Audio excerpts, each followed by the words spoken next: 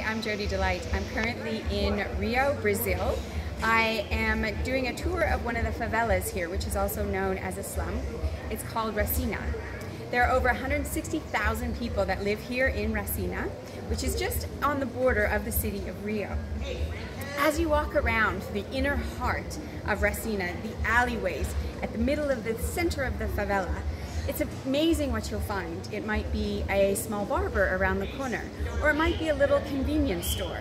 There's actually over 30,000 businesses in this vibrant community that is actually quite self-sustaining in and of itself. I'm told that there's even 4 banks in this community.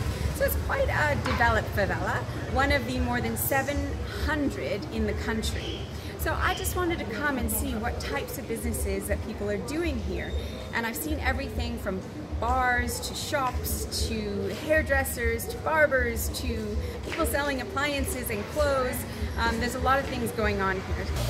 So I just wanted to give you a little sneak peek of what a favela is like here in Rio, Brazil, and some of the types of businesses that people are doing.